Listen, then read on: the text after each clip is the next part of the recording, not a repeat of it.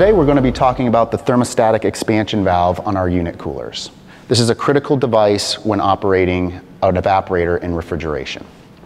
The purpose of an expansion valve is to adjust the mass flow to the evaporator as the heat load adjusts in the room. The function of an evaporator itself is to actually absorb all the heat we're trying to remove from our refrigerated space. The fan circulates the air in the room, which is exposing the coil to our heat load. The valve here is adjusting the amount of refrigerant feeding that coil based on how the load fluctuates. How it does that is it calculates a term we call superheat at the outlet of the evaporator. As you can see, it is pre-installed here, but it is not preset. So there's two things you need to do. One is this bulb needs to be attached to the outlet side of the unit cooler.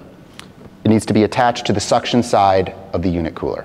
Once that is attached, there is also an equalizer line that is tapped in to that same point on the system.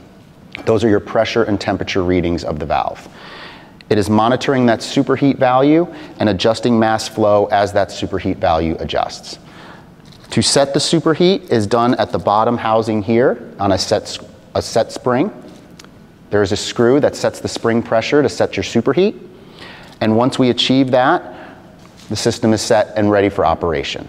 We recommend a superheat setting of 6 to 8 degrees for freezer applications and 8 to 10 degrees for medium temp cooler applications.